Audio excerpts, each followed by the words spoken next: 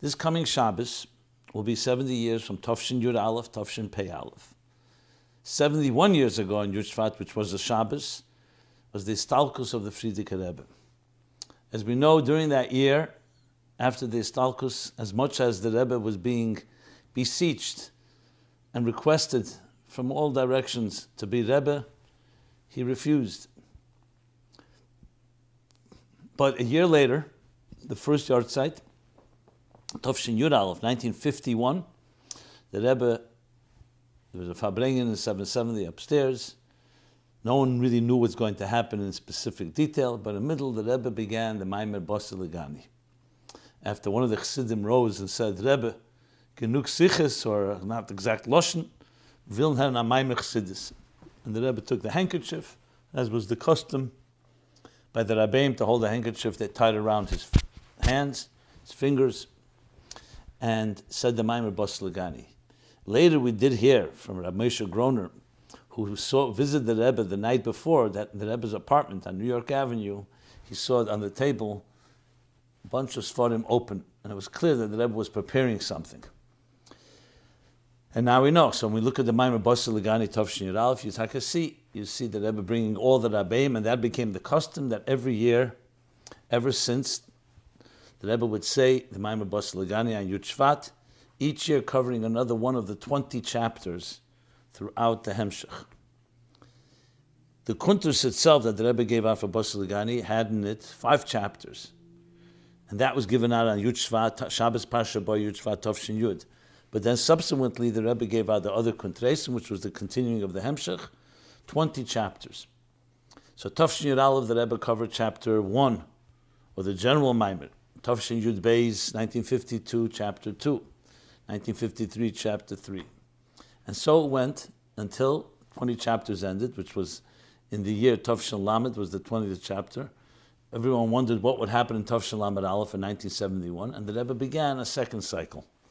Yud Shevat Tafshin Lamed Aleph, he began again chapter 1, a different type of explanation, and continued again a second cycle. So it has become the custom every year, Yud Shevat, to learn the Maimer of the chapter that corresponds to that year. This year we're in chapter 11, Tafshin Pei Aleph. It's chapter 11 already on the 4th cycle. And we have the Mamorim of the Rebbe, Tafshin Chaf Aleph, which would be 1961, and 1981, Tafshin Mem Aleph. So we have Mamorim also, the Rebbe, on this chapter 11. So I thought appropriate to begin with the lessons. What do we learn? Chassidus Applied. How do we apply chapter 11 to our personal lives? So I'm not going to give a class in the whole chapter. I'm going to sum it up, and most importantly, in practical application. And being that it's 70 years, we have a particular strength of Shivim Shana, in general, Basi L'Gani. Now, the theme of Basi L'Gani actually, interestingly, touches upon the whole purpose of creation. That's how it begins. That's throughout the whole Hemshech of Basi L'Gani talks about that. Then the beginning of creation, the divine was present on earth, in Gan Eden. With the sin of Chet Tzadas, the Shechina was nostalgic to Shkia HaRishon, which means literally that the godliness was concealed. A dissonance began, a disparity between heaven and earth.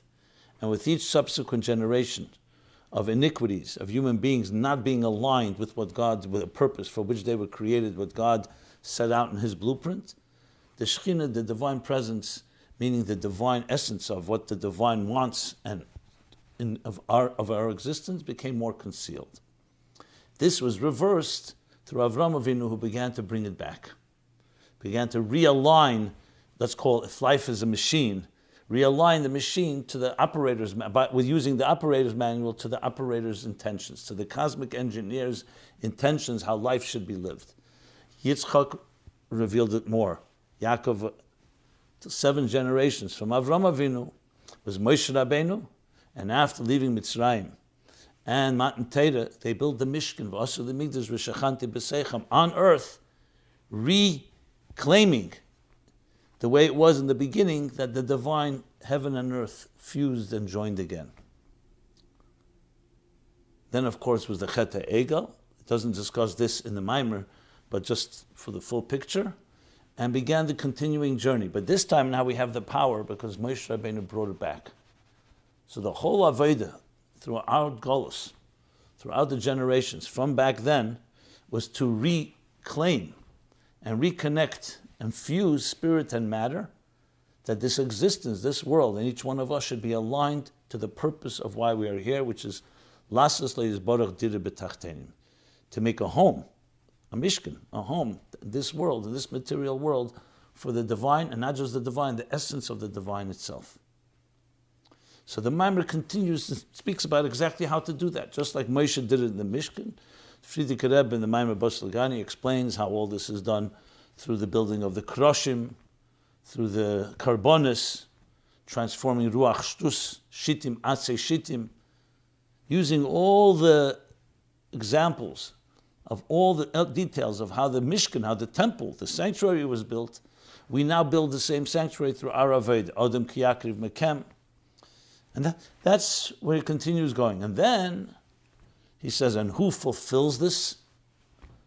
So just as then the Eden left Mitzrayim, what were they called? They were called Tzivus Hashem. That's what they were called. In Parshas Boy, and actually in the coming Parsha. So now the connection of Yud Shvat to Boy, the Basi L'Gani, which the first mimer was a Parsha Boy when the Stalkos happened. So Friedrich Rebbe begins to explain Tzivus Hashem. This is in chapter 10. What is the wording? Why are the Jews called Tzivus Hashem, the army of Hashem? So in chapter 11, which is the chapter we learned this year, he begins after explaining two interpretations in Tzivus, one from the word beauty and one from the word beauty and one connected to time. This was in chapter 10. In chapter 11, he says, and a third Pirush, which he already cited, but he didn't explain, is actually Tzivus from the word army, soldiers. Why they called Tzivus Hashem? So he explains Shem Tzvois is one of the 7 names that are not erased, 7 holy names, which associate it with the Eibishter when he's in a state of fighting war with enemies. Going back to the theme of the whole Hamshach, dealing with a hostile material world, where there's a potential, not only a potential, we see after the Chet, Hate, Adas, and so on, there's things that are antithetical to the divine. So Tzivus, Tzvois, is the name that Hashem uses when he fights these battles. And the Jewish people who are given the strength from Hashem, that's why they're called Tzivus Hashem. And he brings from Shari Eder, from Rabbi Yosef Giktalia, a great Makubal, that so Tzivus, the name Tzivus is connected with Kol HaMelchamas. Ask the Friedrich Rebbe, what's Kol HaMelchamas? What's the connection between the two? Between the name Tzivus and the Melchamet, Tzavos Takev 4. So the Friedrich Rebbe says these words. Because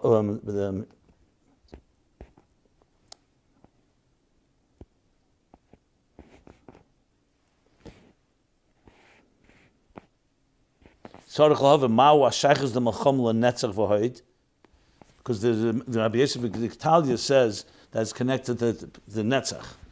What's the connection of Tzivus with Netzach?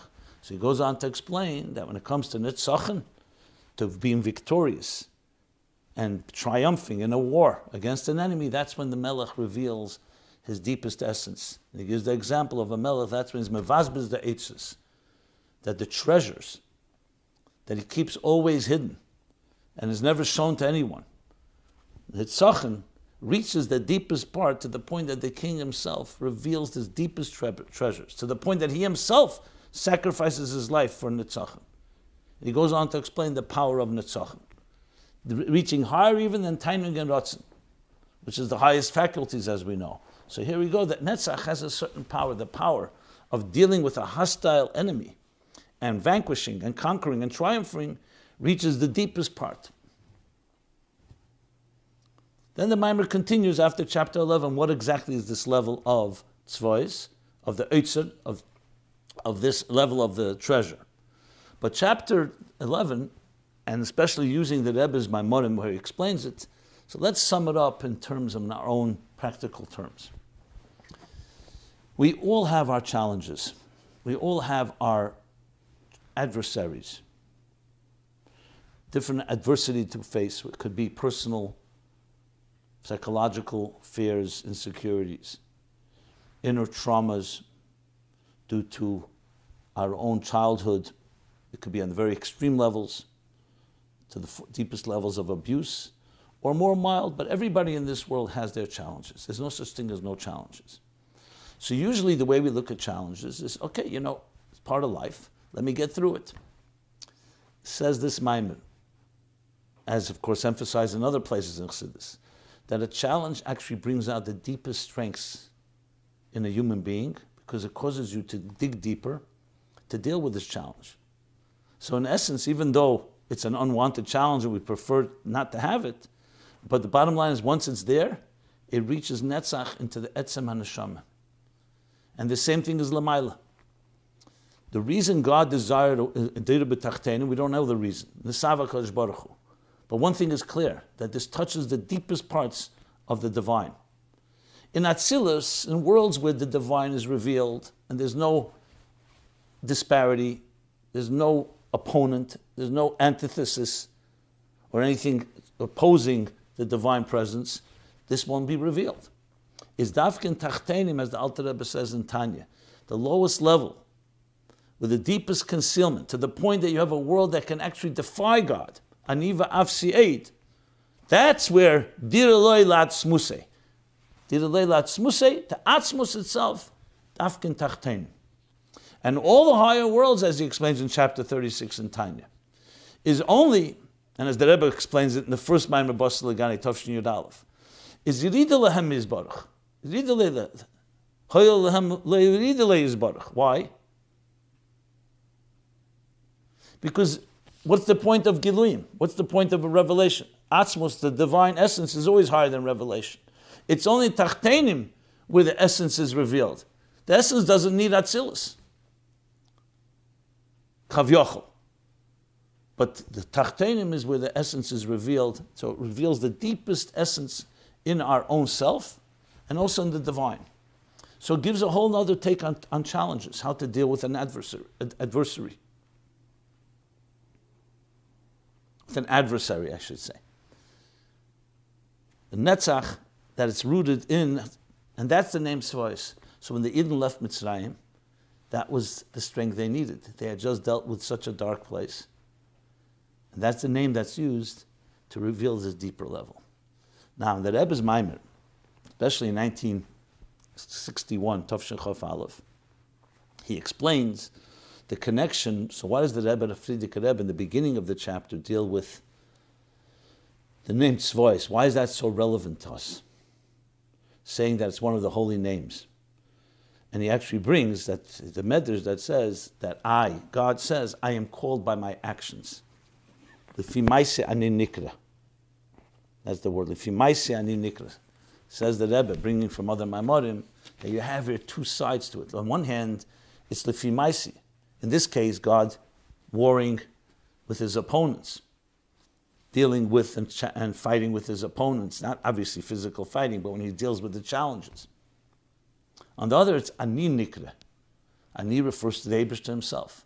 And the Rebbe goes into a long discussion of the different opinions in Kabbalah and Chassidus about what exactly is this Ani and the Maisi. Because this is a big question in Chassidus and in Kabbalah. Who do you daven to? Tzemach Tzedek, Sherish Mitzvah Tefillah, in the beginning, brings from the Shas Shuvas Rivash a discussion on this matter, where he asked Amakubal, what is this kavona that the Kabbalah talks about, the kavonas, different shemas, the shem Kel is in Chesed, and shem Elikim is in Gvura, and shem Havaya in Tiferes. Don't we daven straight to the Eibishter? In the language of the Sifri, on the Pasuk, B'chol kareinu alav, elov v'leila midasav. Elov v'leila midasav. Directly to the Eibishter, not to his midas. He cites there as well a statement from one of the Gedalim who says, Ani mispal l'daza hatinak. I pray like a child, straight to the Eibishter. I don't know about all these stations and all these levels. So briefly, the Rebbe brings the Torah of the Alter Rebbe that he said, Mitzvah Yom Kippur Tov Kuf Nun Vov, cited in the Hayem Yem on Yud Aleph Tishrei, Mitzvah Yom Kippur, that there was a pirush of the Pardes and El Korenu, Chol Korenu, Elov, Elov, Elele, Midesov, that Elov is the Eris, that are mislabish in the Kelim. There's the pirush of the Baal Shem Tov that he talks about, that it's the Kelim themselves, which means the Eris that are connected to give energy to the containers themselves. They have their own root. In the Sheresh HaKelim, the Rishimu, the Keich HaGvul, that energizes the containers themselves. A container is energized and comes to life through the air that goes into the keli. But it itself, the container itself, is not created by that air. And the proof is that when the air leaves, you still have the container. Take a simple example with a human being. The neshama energizes and vivifies and gives a human body life, but the body has its own source. Proof is when the neshama leaves the body doesn't immediately decompose. The body still remains. That means it has its own strength. That's what the Baal Shem Tov says. And the Alter Rebbe says, Pirush HaPashut, the simple interpretation is that it's talking about Atzmus. A love is Atzmus, not the Eris that are in the containers, not the energy, the root of the containers, but Atzmus himself. Nimna HaNimnois, words of the Alter Rebbe. So he combines opposites, the paradox. And the Rebbe in the Maimer, Tavshin Chaf Aleph, elaborates at length about this, explaining the chapter 11. Why is this so relevant? It's relevant because this is an introduction to the idea that Netzach, which is Tzvois, since Tzvois is one of the names, and the name is not referring just to containers or to the energy in containers, but all the way to the highest levels, as the Alter Rebbe says. So that tells us that Netzach, Tzvois, the name Tzvois, reaches in the deepest levels like the other 7 names. So why is it unique and higher than all the others? So if you look at the next chapters, after chapter 11, chapter 12 and on, you see the Frierdiker Rebbe continues, and the Rebbe has Maimorim on each one of those corresponding chapters, that what? He continues and explains that that level of Eitzer is the level of Maila Aden Kates. Eidin Sof is Maila Aden Kates, Mata Aden Tachlis. The Maila Aden Kates in the subsequent chapters, he explains, goes all the way to the highest Helem Achad Helem, the deepest levels within the divine. And Dafke Netzach, Dafke coming down below, Maisei, Lefi Maisei, Ani Nikra, even though it comes down into Maisei, into action, but Ani Nikra, in other words, God is defined by his actions. The deepest action of all is the action of victory. Being victorious, that reaches the deepest possible level in Atzmus and Nimna HaNimnois. So the connection is clear, that the names of God are not just names, they actually reflect on the highest levels of the divine, and therefore, when it comes to the name Tzavois, which is in Netzach and Hayit, that in that itself is the highest expression of it, because it captures this element that conquering and being triumphant over an enemy reveals the deepest eitzes, the deepest treasures within the divine, and of course within the neshama as well, as the neshama connects to the divine. So what do we learn from this practically in our terms, which I think is relevant and critical to explain, which I'll do as well at the end of this program in the Chassidus question, more specifically the difference between the 3 levels. The point is this: the whole purpose of Sfiris and the whole purpose of names of God, and we see their names. Why don't we just say there's an Eibishter in the world? Why is it so important to discuss whether it's Elikim or Avaya and so on? As I said, I'll discuss it a little later more in detail. But the brief answer is because God wants a relationship with us. Of course, the Eibishter can just create the world, and we are just subjects to the divine, and we don't need a relationship. A master can be a master. A servant does not need to understand God, does not need to have a feeling for his master. But the Eibishter wanted a relationship. He wanted a shutef l'HaKadosh Baruch Hu. He wanted a partnership, and gave us strengths, and created us in the divine image, and gave us a chelik elikam mal mamash vayipach ba'apav nishmas chaim. So we are created in the divine image, therefore we have a relationship. So it's not just about us doing actions. Both in the psukim we see, God says, I don't just want you to do actions, I also want you to love me. V'ahavtas Hashem elokach. V'yadaita hayem v'ashivesa levavecha.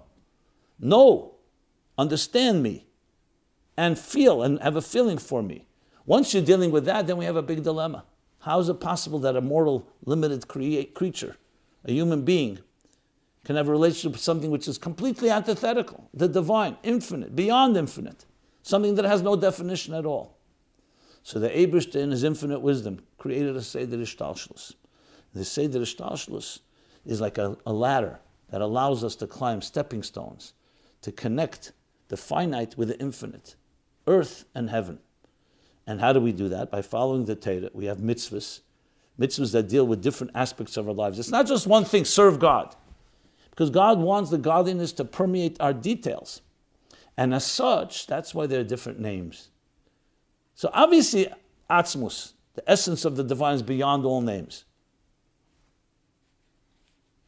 It says, Le'esramez, Le'b'shum Eis, Le'b'shum Kates. He has no name altogether.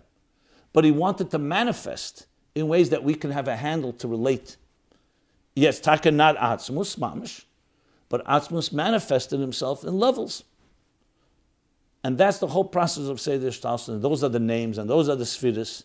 Without going into the detail, what's the difference between names and Sfiras, but suffice it to say, these are all, on one hand, they're divine instruments. Divine. Not, God forbid, something else. So when you pray, you're praying a love, not to God's attributes. You're praying to God. But how do we have a handle? Like he brings there from the Ravash in the Sheish Mitzvah Tefillah, you pray to Hashem, you want to say Refuah Shlema. So you're praying for Refuah Shlema, you're not praying for Parnosa. That's a different bracha. So basically you're creating the right channels. Like he says there, when you want to have wine, you don't go to the baker, you go to the wine person. The Tzemach Tzedek explains, in this case, obviously the Eibishter is not the wine agent or the baker, but it's easier when you relate to Hashem and say, here, this is what I need a bracha for, something specific here. So it's basically the purpose of the different names is in order to give us something to hold on to that relates to us. And yet at the same time, the Eibishter manifests and reveals himself through these elements. And that's why you say the Sfiras are Iyu v'chayu ichad, Iyu v'garmu ichad. What does that mean? That you, the Eibishter, is one with your energies and one with your containers. Why do you need Eidus and Kalim in the first place? Because that's how we handle, how we can hold on to it. Think of it like a sefer. When you have a sefer, you have an idea, that's the Oyer, and the letters on the page that convey the idea are the Kalim. Both are divine, but they both have different functions. The Kalim is for us to be able to hold on to it. The Oyer is divine energy that fits into those containers that we can hold on to. And there you have the different opinions. As I said, I'll discuss part of this later in the end of the program. So why is this so relevant? Because we can't jump right to the top. Because we have no relationship to the etzem in a way that's on our terms. So we have to go step by step. So first we relate to the different things that God relates to us, whether it's a blessing for bonai, chaya, mezene, or refuah, whatever it may be. And as we climb, we become connected and recognized. But in each level, we always know is the divine within that particular level, till you come to a point that's higher than all levels, which is ultimately the Alter Rebbe's pshat. But we'll talk more about it, because also the big question is Alter Rebbe is bringing the other two and he's bringing a different pshat. The Rebbe says in the Maimon, Chaz v'Shalom is chelik al Rabbi. He wouldn't in any way disagree with the Baal Shem Tov or the Ramak. So there's a beautiful sikha from the Rebbe, and this Yud Shvat Tovshim Mem Beis. Actually, it would be like next year Mem Beis would be corresponding to chapter 12, where he explains this, and we'll talk about this some more soon. But the bottom line lesson from all of this in our lives is that we are Tzivus Hashem.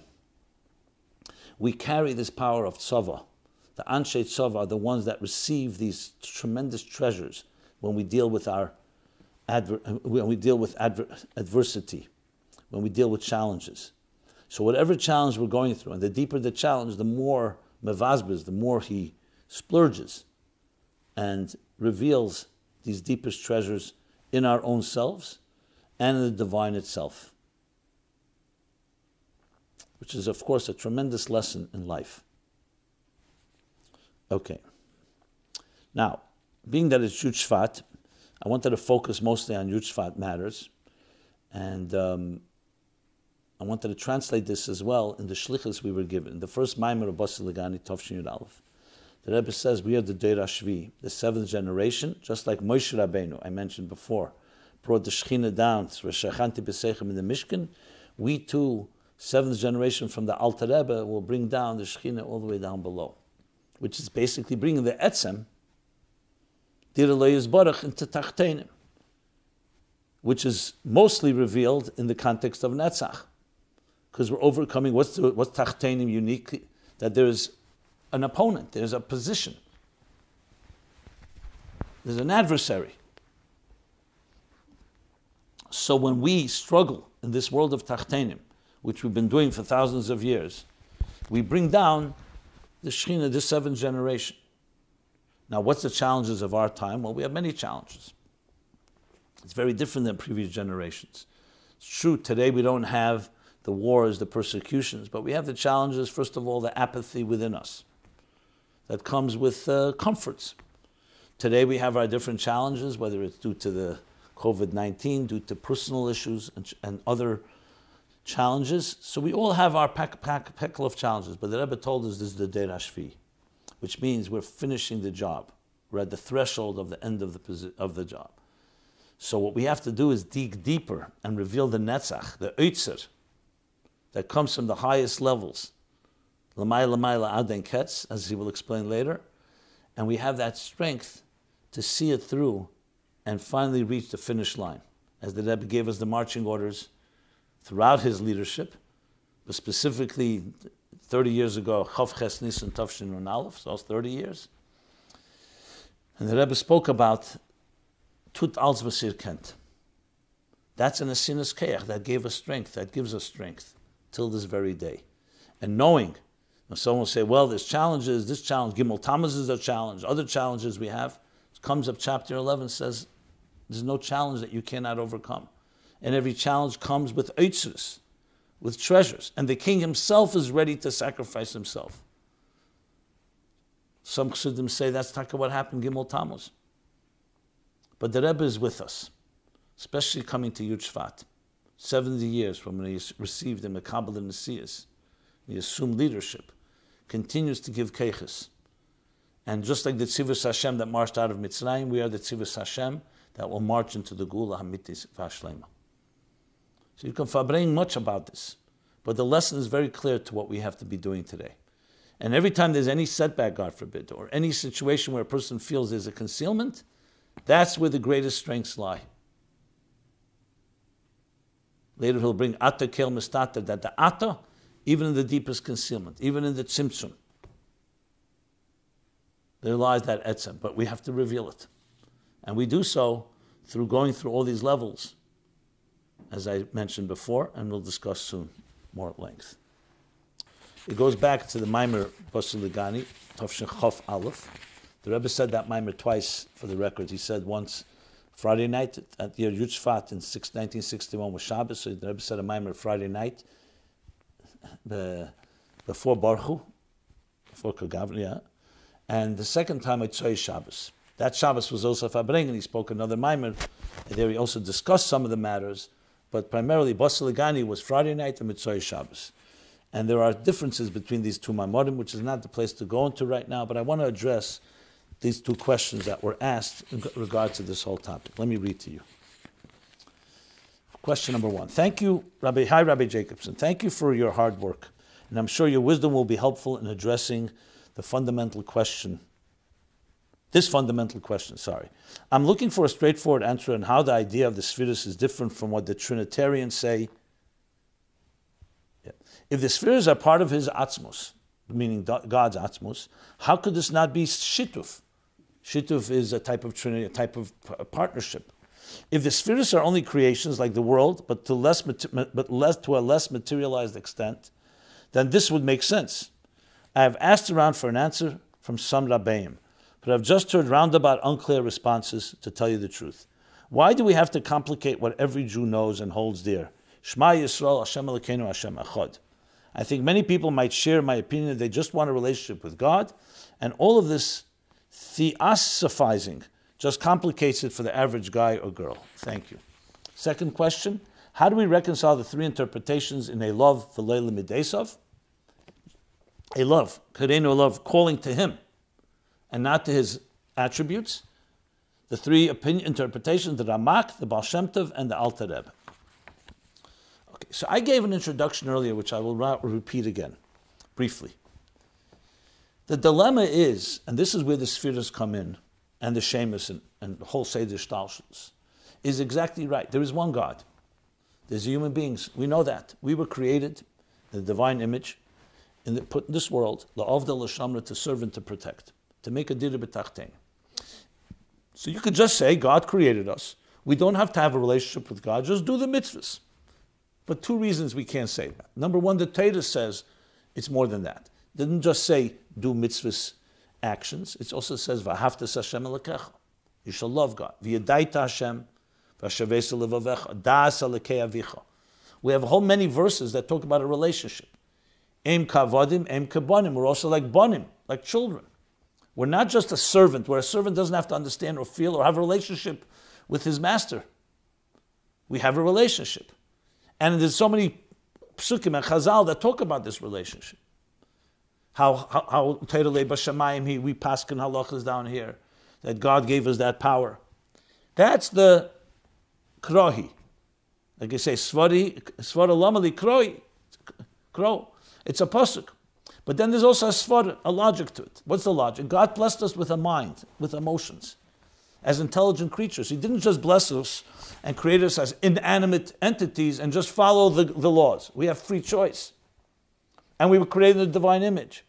And there's so much about us that we're told, Mahu chanan afata chanan. Just as just as he's compassionate, you should be compassionate. Mahu racham afata racham. It says, uladovka bay. We should attach ourselves to him. And the Chazal Tarka say, can you connect to the Shekhinah? So he says, no, lidobik b'midesov. Connect to his attributes. God is kind, you be kind. Lasa is Doko Mishpat. So you have a whole series of Torah that talks about us emulating God and God's behavior. So here comes the question. If God is so infinitely and beyond infinite, remember when you talk about Atzmos, built in Metzias Nimtza, beyond anything in existence, beyond any definition. And here we have a world full of definitions. Shabbos is Shabbos and Sunday is Sunday. Pesach is not Shavuos. What is Asr Mamish Daraisa? On Pesach, a day later, you could eat chametz. So we see clear boundaries and distinctions and structures. Mitzvahs, once a day passes over Yom Batel Karbana, you can't bring a carbon the next day for 2 days. In other words, the structures and boundaries of time and space and details, in addition, of course, to the whole structure of existence. So you could argue the whole structure is just an illusion.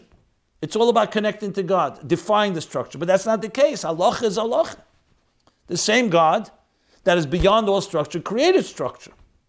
And he wants us to elevate that structure and connect it to the divine. So how do you explain that? So you could say we don't explain it. It's Kabbalah sale.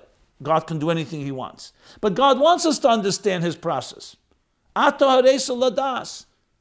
You, good God, as the Alter Rebbe teaches, Atzmus Ein Sof Haresa, revealed yourself for us to know you. To know you. He gave us a Torah, he told us to learn Torah. Learn Torah, you used to have to use your seichel.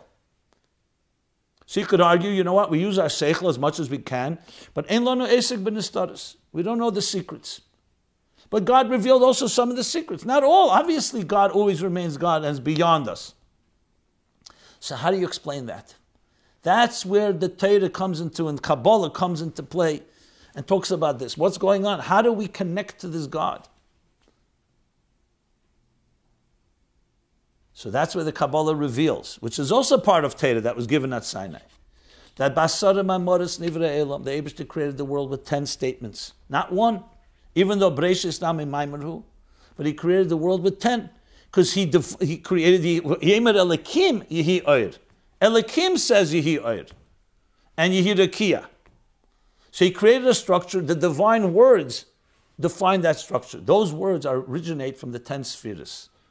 And there's sources in Kabbalah in that, in the Sefer Yetzirah, We say it in davening, L'cha Hashem Agdula Gvurat Tiferes V'Netzach V'Ahed, etc. There are psukim that talk about Lukfedi Barosav Yitzatev Afasisiv, that there's a world of Atzilus and Bri Yitzirasi. This is all Torah. This is not human understanding. The Torah gave us and explained to us that God created what's called a Seder Ishtalshus. In simple words, the Seder Ishtalshus is for us to understand the process of how God creates it to the extent that we can understand it, and the process of how we reconnect to the divine. So we begin. First, we are a yesh. You're an entity, a self-contained entity. You feel your physical reality. But then you come through contemplation and through avodah, you come to realize, 1 second, something created me. There's a divine energy within me, a neshama. There's a divine energy within all of existence. Every species, every grain of sand, every snowflake, every flower, every leaf has divine energy within it. But the divine energy is omnipotent, is indivisible. So Kabbalah explains the divine energy chose to diminish itself, to conceal itself. Not the divine essence, the divine energy. So there's Mamala Kalaman, there's Seviv Kalaman. I don't want to go through the whole picture, but briefly, this is actually part of the godly divine system of creating what's called an interface. So the divine, even though the Eibishter loy Adam hu, but he created the idea of, he manifested the energy of the divine, manifested in the tzir of Adam. It's called Salmeinu Kidmusenu. We know the Eibishter has no tzelem and no dvus, but he created a world called Atzilus where there's a divine image. That world is contained Eres v'Kelim, just like we have a neshama v'guf. We have keches hanefesh, faculties that go into each part of the body. The power of vision in the eye, the power of hearing in the ear. The same thing in Atzilus, Eres and Kelim. So now, when a simple person davens, a child, doesn't know all this Seder Ishtalshus. So it says, go straight to Atzmus. Obviously, a love, you don't even have to tell him Leila Midesov, because he doesn't know what the Midas are. He doesn't know all these attributes. He goes straight to the essence. But that's a child. But as we grow older, and we have the intelligence, and we learn, and we start realizing there's more going on, and we want to permeate our lives, not just pshitas, Kabbalah sale. That would be great, but the fact is we also have faculties, and the Eibishter wants a dira b'tachtenim also within our faculties, within our very being. So now, how do we do that? So the Eibishter gave us a tools. Align your attributes, align your faculties with my attributes. Mahu chanun afata chanun. Attached to my midas. Not because the midas are an end in itself, it's something for you to hold on to. And as Chassidus explains at length, what says in Kabbalah, this is the dilemma. So how much of it relates to us? How much of it is divine? So generally, the Eid is more reflection of the divine within something. The Keli is more something that has parameters and relates to us. One is more the divine hafla se'ein, so expressing the divine awesomeness, which is necessary because you need to know it's divine. The other that relates to us. So in these stepping stones throughout Ishtalshalis, there are levels that relate more to us and the divine is more concealed. There are levels where the divine is more revealed and the structure is more concealed. But you need both the interface to be complete. You need existence and its structure, and you need to align that with the divine. And hence you come to the different opinions in Kabbalah. Do the spheres, are they the kelim, the structure, or are they the oir, the energy? When you daven, we're always davening a love le'lemedesov. But the question is, what does this say love? Is it what exactly is that level? So the Parshas says the level is Eris and Kelim. Not the Kelim themselves, the Eris and Kelim. The Baal Shem Tov comes and based on that Izal, who says the Kelim is the main thing where the Shemas are, not the Eir, because all the Eir is Shem Havaya, and explains, that Tzemach Tzedek explains, as the Rebbe cites in the Maimer, is the Sheresh HaKelim. In other words, the names, when we say Tzvois, where God is dealing with the enemy, what is it referring to? The structure of the divine as it manifests in structure, or is it as the divine as it's a reflective of the divine energy? So the Parshas would say is the energy, because Kabbalah is mainly Giluyim, transcendence, the divine within it all. The Baal Shem Tov is Mechadish, Chassidus Klolis, that it comes also into the structure of existence. That the very structure, you have a divine dimension in it. That's the root of the Kelim. comes the Alter Rebbe and says in the Pirush HaPoshet is Atzmus. Nimna HaNimnois. So the Rebbe in Tov Mem Beis, I mentioned, Yud Shevat, said the Alter Rebbe is coming and bringing the other, if he didn't bring the other two interpretations, no. But he brings them both and then says the Pirush HaPoshet, almost like negating them. So the Rebbe says no. The Alter Rebbe is saying, verkehrt, that after his Bonanus Chassidus Chabad in the Parshas and in the Baal Shem Tov, you come to the Maskana that it's really the Pirush HaPoshet, there's Atzmus, Poshet from two ways. Simple interpretation, like the simple Jew praying to the Atzmus, but also Pshittus, that's beyond definition. Because at the end of the day, how does Atzmus manifest, whether in Eid or in Kalim? It's true, it's not Atzmus, but it's a reflection. But you want to say Elov Leila Midesov, that the Midesov of the Eibishter are connected one with him. How is that possible? So at the end of the day, you need Nin Hamnim Nois. And the Rebbe says, so even those that don't know the Ramak and the Baal Shem Tov and all the Kavonas, so they are mechavan straight to the source. But when you do know, so you could think it's a different interpretation the Ramak is talking about Eir, the Baal Shem Tov is talking about Kalim, Sheresh HaKalim, and that's not like the Pirush HaPoshet. Says the Alter Rebbe, no, that's also the Pirush HaPoshet. But it's the way you climb a ladder, step by step. First you connect to the Eir. First you recognize that you're davening. You're not davening to God giving you bread or giving you parnasa or refuah. You're davening to the godliness. What godliness can a person relate to? I don't yet know. Atzmus is beyond me. So first come to a point of feeling transcendent. Feeling not a kayesh and a keli, feel like the Eir. Connect to God's divine Eir. Like we say, Asher Kedeshanu b'mitzvaysev v'tzivonu. The Baal Shem Tov goes deeper and says, after Asher Kedeshanu b'mitzvaysev v'tzivonu, you're connected to the transcendent divine. Now connect also to the structure. You say, Lahadlik ner Chanukah, Allah chilas matzah, the different brachas we make with specifics. That's the keli. This is a specific way when we have to be mechavan to the specifics of this particular mitzvah. Because the kelim, also in the very structure of existence, also carries the divine. And then once you go through that, you come to the Eris and the kelim and the Sheresh HaKalim, you come to realize, one second, all this is really Atzmus. Atzmus beyond all definition, because he created these different structures, these divine structures, in order for us to connect with him. So it's for on our terms. But once you go beyond that and you've gone through the process, comes Chassidus Chabad and teaches that it all is really Atzmus. It's all leading to Atzmus. All roads lead to Atzmus. Eir, transcendence. Same thing, Giluyim. The same thing with Kalim. Seva v'mamala. All lead to Lamayla Mayla Aden Kates, the Eitzer, which is beyond all structure. And that Atzmus wants a Dira B'Tachtenim. So then the day you have everything combined. You have the structure that allows us to connect. And then you come to realize that all that structure comes from a place beyond it, Nimna Nimnois, that can connect Iyu v'chayu, Iyu v'garmuyu, because they both need that connection, because they're both not Atzmus.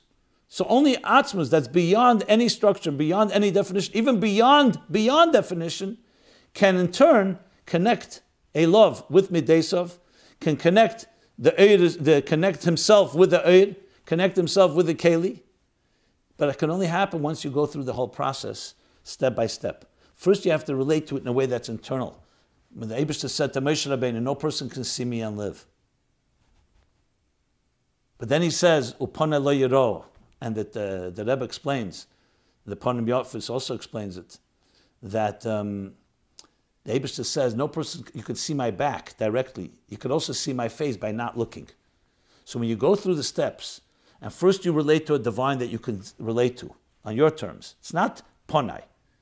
And then you can relate to a next higher level of the divine, as the divine created the tzimtzum and created the rishimo and creates the kelim, which is even a deeper level of divine, because the fact to create kelim, a structure, takes more so-called divine, a deeper divine energy than just to reveal the divine.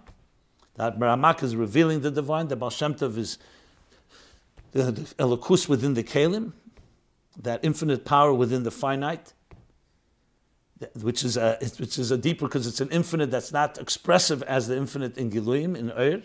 Then you come to that which is beyond infinite itself, Atzmus, a love of the Pirush HaPashut, that's beyond both of them, and that's why he has the power to do both. The Avedis HaKedush says, just like you have the power in Bligvul, you have the power in Gvul.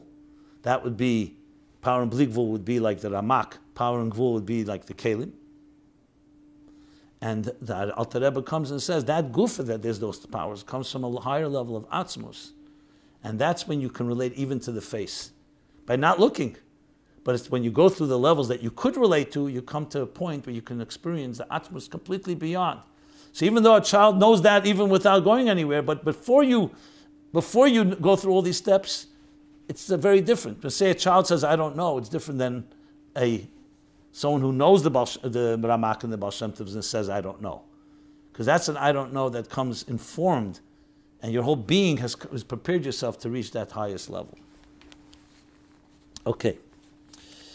With that, we will, I'm going to stop here, especially the essays I'll do next week. So with that, let's conclude. Everyone should have a very meaningful Yud Shvat, Shivim Shana. Learn the Maimer, especially Perek Yud Aleph, and the Rebbe's explanations on it. I hope this was helpful. And most important, implement it. We have these deepest levels. So we have the levels that deal with every challenge, and the level of the Ramak, which means we transcend it through Oyer. We have the Baal Shem Tov, that means we enter in it, and we realize that the challenge itself comes from a deeper place. And then we have the power of Atzmus, that means that the deepest levels of the Oitzer, of the treasures, from Netzach, that goes all the way to the point that is Mavazbis, all the treasures, the deepest treasures, Maila Aden Ketz, and that all comes into Lamata Mata Aden Tachlis, into this world, and making a diribit tachtein. Meaningful Yud Shvat, everyone.